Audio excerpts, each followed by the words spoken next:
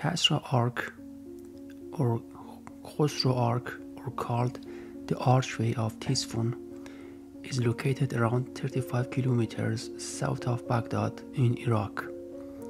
It is the only above-ground structure that remains of Ctesiphon, an ancient city that acted as the royal capital of the Persian Empire, particularly during the Parthian and Sasanian periods until the Muslim conquest of the region in the 7th century.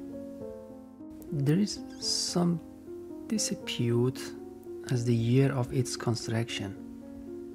The archway is at least 1700 years old.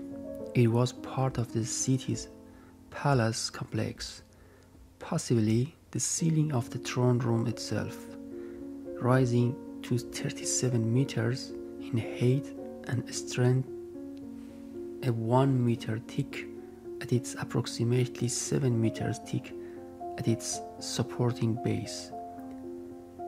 Is considered to be the largest single-span break arch in the world. Kasra Arch is made of brick and only with the help of gypsum mortar.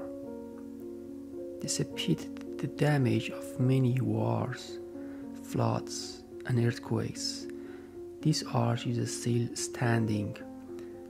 The purpose of the Sassanid kings in building palaces and arches was to show the power and wealth of the empire. Hello dear friends who are watching this video, welcome to Top Build channel. Our intention is to introduce the details of valuable historical and unique cultural buildings across the world. In this video, I would like to introducing everything about the Kasra Arch, and if you are interested in such information and would like to follow similar videos, please subscribe to the channel and be notified of new videos by ringing the bell icon. And also your comments might help us to improve the quality of the videos and contents. History of Ctesiphon.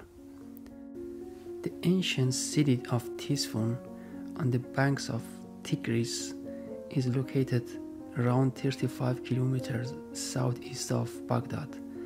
Established in the late 120s BC, it was one of the great cities of late ancient Mesopotamia and the largest city in the world from 570 AD until its fall in 637 AD during the Muslim conquest, which served as the palace of Sasanian king Khosrow I in the late 6th century.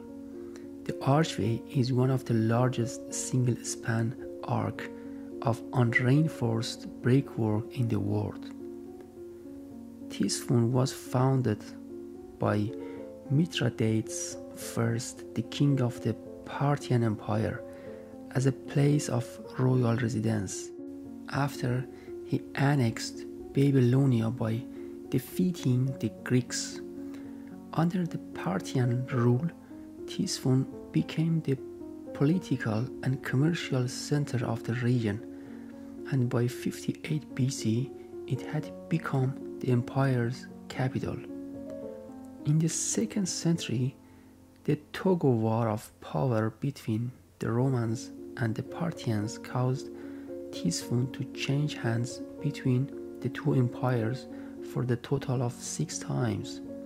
During the last possession, the Romans destroyed and looted the city, destroyed palaces, and carried off thousands of its inhabitants as slaves. In 226 AD, the city fell into the hands of the Sasanian Empire, and Ctesiphon flourished once again. The oldest inhabited places of Ctesiphon, which is Arabic sources, is called the Old City where the residence of the Sasanians, known as a White Palace, was located. Sasanian era. The exact time of construction is not known with certainty. Some historians believe the founder is Shapur I, who ruled Persian from 242 to 272 CE, and some others believe that construction possibly began during the reign of Anushirvan or Khosrow I after a campaign against the Byzantines in 540 calendar era. Madain Porch or Ivan Madain was part of a large royal palace estimated at 365 by 275 meters. Kasra's arch and palace were severely damaged after the Arab invasion of Iran, and parts of their influence were destroyed. There are other historical monuments around this palace, of which only ruins remain at present.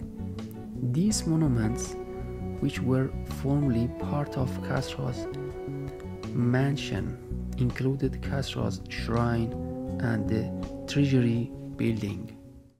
Arab-Muslim period. The structure was captured by the Arabs during the conquest of Persia in 637 CE. They used it as a mosque for a while until the area was gradually abandoned. In the early 10th century, the Abbasid Caliph al-Muqtafi dug up the ruins of the palace to reuse its bricks in the construction of the Taj Palace in Baghdad. Many inscriptions mention the existence of a huge carpet and jewels that the Arab invaders tore to pieces.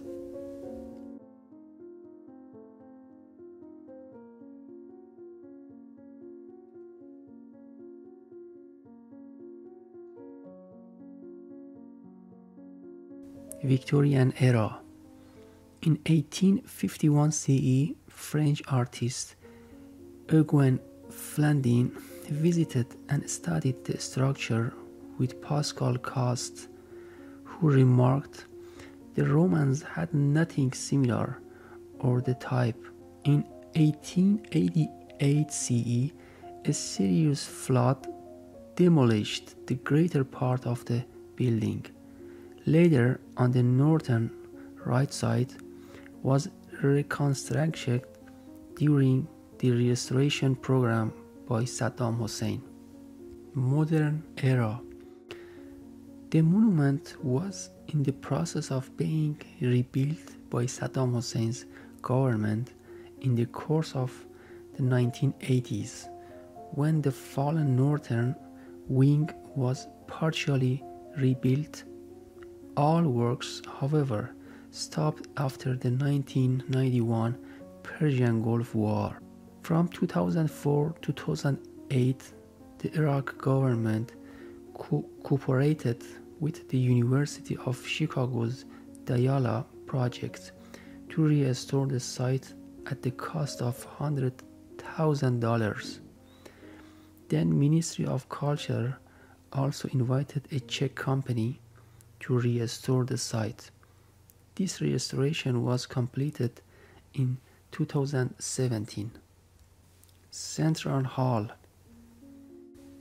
The Arch A1 Hall, open on the facade side, was about 37 meters high and 26 meters across and 50 meters long, the largest man-made, freestanding arch constructed until modern times.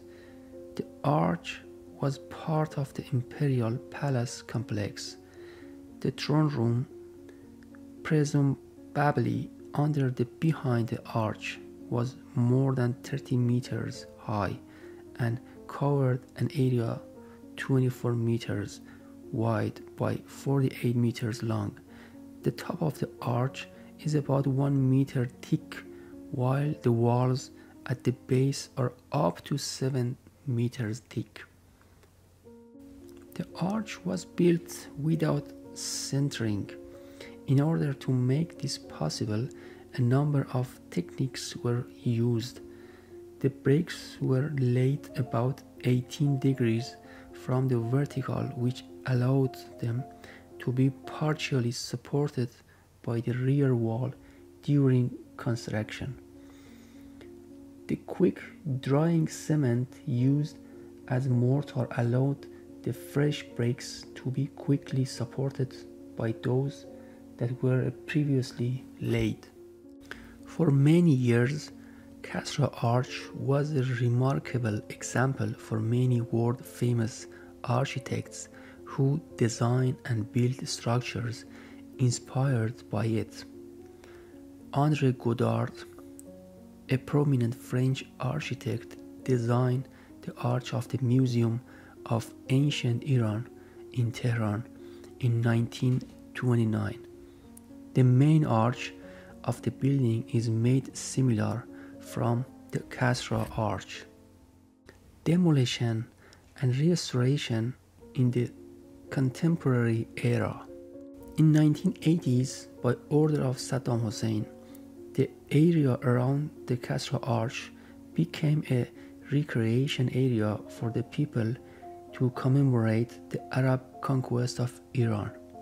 Of course, most of these facilities were destroyed after the US invasion of Iraq in 2003.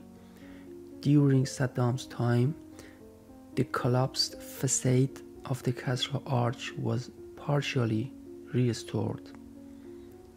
A few years ago, the Iraq government invited a company in the Czech Republic to repair the arch. The amount of repairs done by this company was not enough, because the Czech company mainly carries out the construction and repair of contemporary and modern buildings. Shortly after the reconstruction, the protective layer stretched over the arch was worn out and some of these cracks reappeared. Also, tools that damaged the antique monument were used during the restoration. In March 2019, part of the arch, which is said to have been restored, collapsed. Promises were made during the Iraq Minister of Culture's visit to repair and maintain the building. Decorating. The walls inside the porch had a fraction of elaborate decorations and were decorated with colored marble taken from the Church of Antioch and glass mosaic. Describe battle scenes like the one showing Khosrow first is riding a yellow horse in the city of Antioch. The floors were covered with thick marble slabs lined with silk rugs with garden patterns and trees and streams of water. Glass mosaic was used in the arch.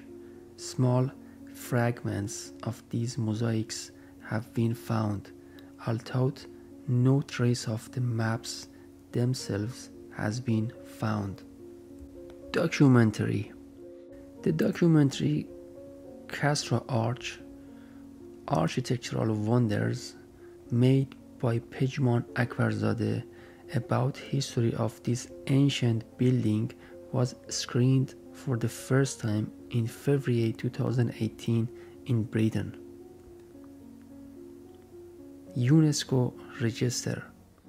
None of these reports, which have been published in Iranian national media in recent years about the joint efforts of Iran or Iraq to jointly inscribe the building on the UNESCO World Heritage List have any basis, because today the Kasra Arch is located in Iraq and only that country can apply for its registration.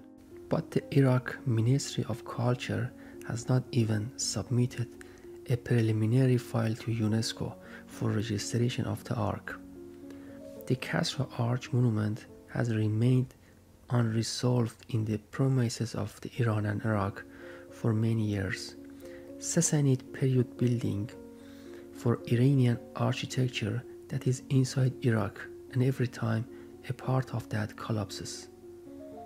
It is believed that the collapse of this monument is not only a great loss to the history and culture of Iran or Iraq, but also a great loss to humanity, and it would destroy part of this unique architecture.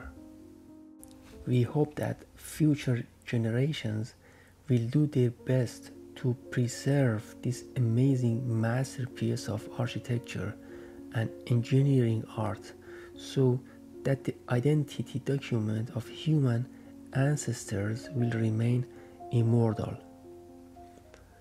Well, dear friends, this video ends up here. The sources and references that used are given at the descriptions, which we hope it will be useful. Please tell us your opinion about this video with your like and comments to improve the quality and content. In the next videos, we will be with you to introduce some unique building and symbol of architecture of different countries. See you on next videos.